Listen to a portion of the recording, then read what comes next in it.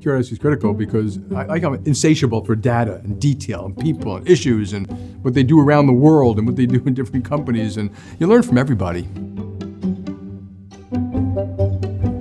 Sometimes it's like 5 people in the room who come up with the idea.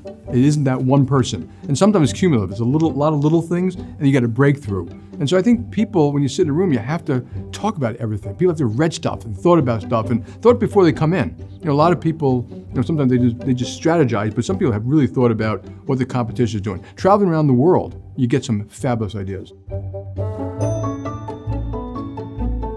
Every which way, whether it's a SurveyMonkey, whether it's going to talking to customers at the branch, whether it's reading about it, whether it's looking at customer complaints. Employees know a lot about what we're already doing wrong, so you got to get it from all those various people.